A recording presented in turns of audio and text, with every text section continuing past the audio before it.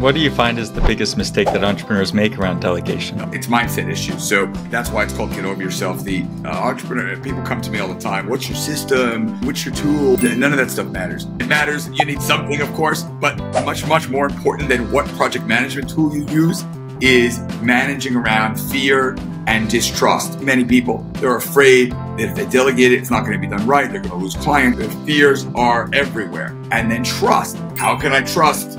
Fill in the blank, a college student, a young person, a new employee. People don't trust and people are afraid. Those are the real barriers to delegation. So what the book aims to do is to help people get over those fear issues and those distrust issues, and then to a lesser extent, control issues and perfectionist issues. Those are the two lesser emotional detractors is what I call. But yeah, those are the big ones.